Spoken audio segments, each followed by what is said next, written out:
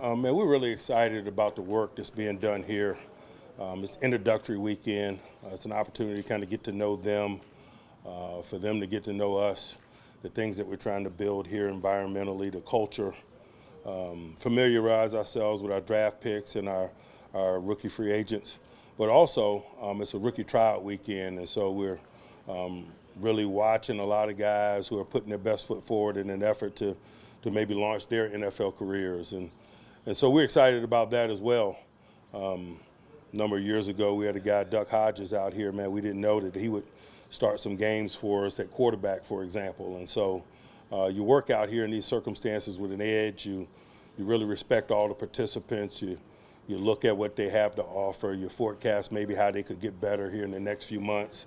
And then you make the necessary decision. So we're very much in the midst of that. It's been a highly productive weekend. We expect it to continue as we continue to press forward.